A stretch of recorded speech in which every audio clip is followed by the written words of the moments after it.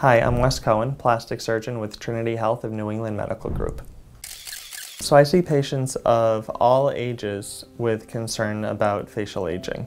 And this can be patients in their 30s that want preventative work done, or patients that are older that want restoration. When a patient comes to me wanting facial rejuvenation, there are a couple different options that we talk about.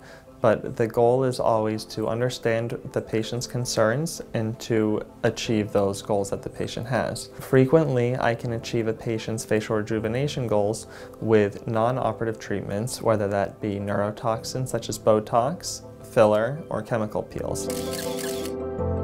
So the non-surgical options that we offer for facial aging, the most common are the injectable procedure that I perform in the office. And what those are Botox or a botulinum toxin. The common misconception with Botox is that it freezes the patient's face. It is not to freeze the face, but to lessen the activity of the muscle, because repeated action of a muscle will create wrinkles.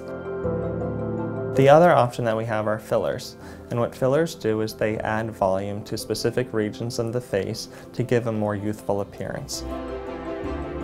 So what chemical peels accomplish is they can rid the patient's skin of fine lines as well as any blemishes.